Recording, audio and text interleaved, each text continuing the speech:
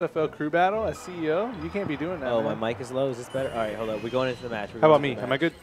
All right, we're good. Okay, no, they're getting right into it. No, we're going right into it. All The right, Arthur. So the Arthur and Pwof have not played in forever. I feel like, yeah, this is something I feel like I haven't seen. Yeah, this is not happening. On top of that, Pwof actually missed, like, last versus, right? And I think the one before that. Yeah, so it's a very strange occurrence because Pwof practically. Your mic is loud and my mic is turned down. That's why. All right, now Okay. we're better. We good, everybody? That should be better. Because the thing about it is, like, Pwof, he practically lives and breathes Melee. Yo, Tampa would get wrecked by South Florida, homies. Like, you guys need to chill. Like, The thing Tampa is free. Free. The thing is that, like, we're at a point where we kind of need to prove that, though. We'll talk. Hold on. We'll talk about it after this. We'll talk about it in a second. Okay. Yeah. All right. So the match, yeah, this rarely happens because the author, every time the author decides to show up, it ends up being a super stacked bracket. So the author gets like 8 seed, and he always plays 8-9. So they almost never play. That or sometimes he actually just doesn't enter. That too. He'll show up and he won't enter. Yeah, he'll show up and he'll play doubles. So Pwof, he loves doubles. And him and Pwof usually end up on opposite sides of the bracket. So today, through some bracket magic, dude, okay, who cares if Clay busted out against Tempo? Because the only reason Tempo was in losers was because I put him there.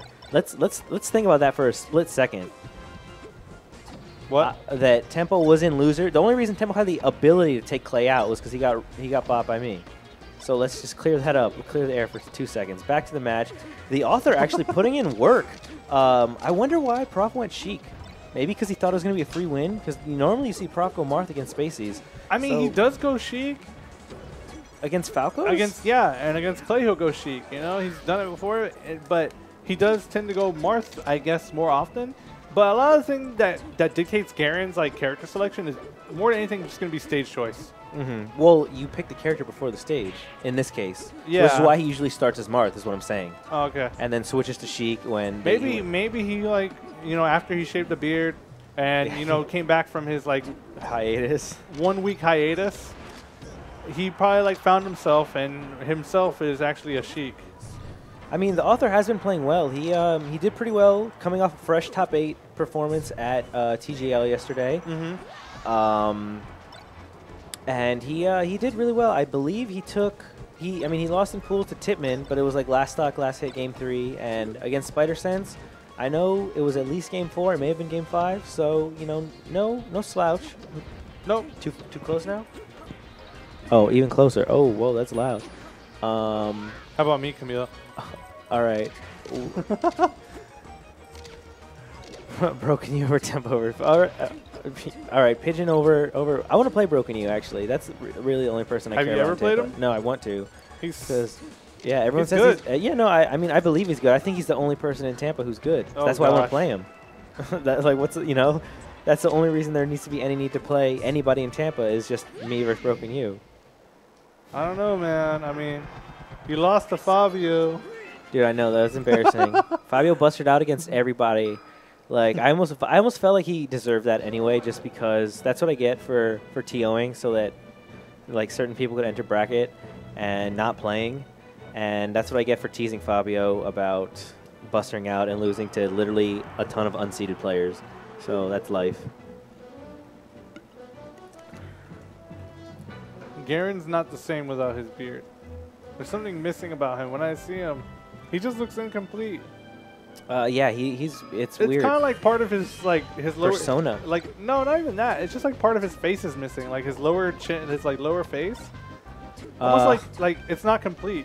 I mean, I guess I think it's kind of like a cartoon without something drawn in. I think part of it is just like, yeah, he looks like kind of baby face without the beard, and like because it's so bright and he's wearing all white, he looks kind of like washed out. So like it's almost like his chin meshes in with his with his hoodie. He looks dead. Yeah, I mean, I wouldn't go that far, but yep, easy edge guard from the Arthur. Arthur, actually, I played him yesterday and he beat me. He was playing super good, and even Cuban Sandwich noted on that he was playing very good. He definitely gotten better, especially in this matchup. He learned a thing or two. All right, hold on. Yeah, Pengy, please. There is no room for moderation right now.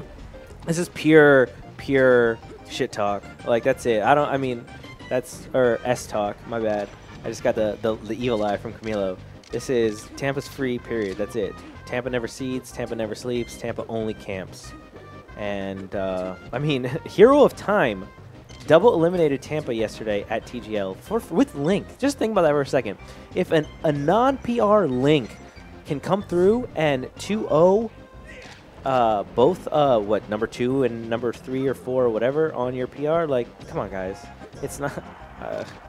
the fact that even I'm in the question for a crew battle, I'm not even good at this game, and and I'm still in question for yeah, pretty much the only person to be concerned about is Broken You. And while we're talking all this mess, the author putting in work. This is gonna be like all this stuff that you're saying is gonna be totally used against. We're gonna put the author in this crew battle. Look at him. He's just he's making profit like a child without a beard. That's it. I mean, author is definitely on the PR, so he's eligible.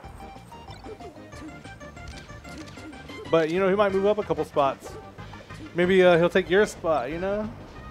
He'll take mine. Oh, yeah, I know. He's definitely going to take your spot before he takes my spot. No way. I'm holding on to my spots just long enough to beat Tampa. After that, I don't care about my spot. Dude, then you're going to be moving. I mean, well, how high? Okay, but how high? Yeah, oh, man. This is looking like Prof right now. As much as he's the homie right now, Prof is the representation of Tampa. He's having a hard time with Author actually. Yeah. Author's doing. He's just okay. His edge guards are super easy on, or he's making it look super easy on Prof. I mean, overall it's pretty easy edge guard Sheik if you're willing to be open to your options, and that's gonna be probably gonna be. Why did you just grab the ledge? By the way, shout out to Ellie if you're still in here. I'm gonna come by Iguanas next week or something. But yeah, no, we're just running our mouth because it's fun. Because this is just a trunching. This is what the South Florida. Jeez. This is what the